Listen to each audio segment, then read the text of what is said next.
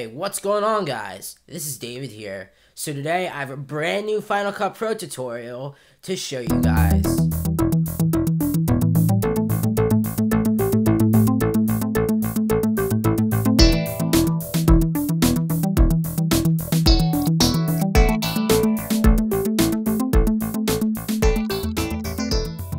Alright guys, let's go ahead and get started in today's video.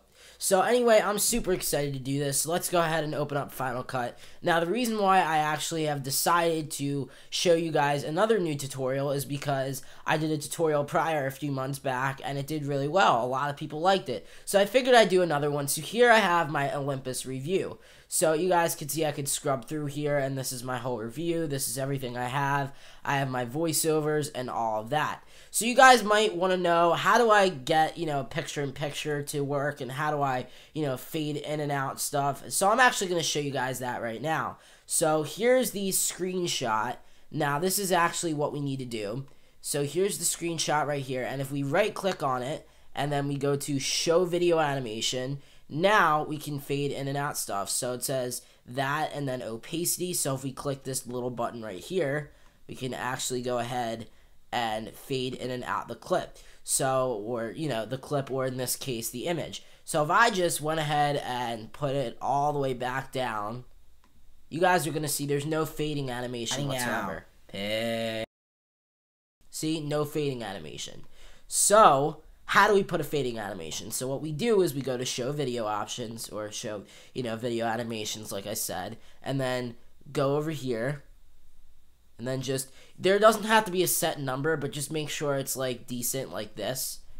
And then when it plays, you guys will see it fades in nice like that. So that's how to actually do that. Now, how do you actually get picture-in-picture? Because I know a lot of people see this, and then what they, what they think is, they see that, and let's put, let's put this here. So let's say we had this here on this clip.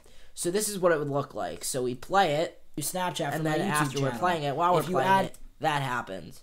So how do we get it to be picture-in-picture? So what we actually do is we can actually go ahead and press this little button here, and if it's not on this, if it's on like that, for example, just put it on this.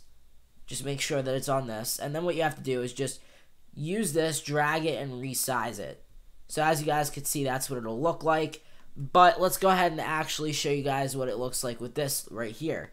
So we could go ahead and, resize this to be all the way up here, or, like we had before, we could just go like that, so then it'll actually be where it should be. So that is actually how to go ahead and resize, do picture-in-picture, and use the little opacity thing to fade in and out images and videos. So I hope this helped. Thank you guys so much for listening. I will have a few more videos out soon, and until next time, this is David, signing out. Peace!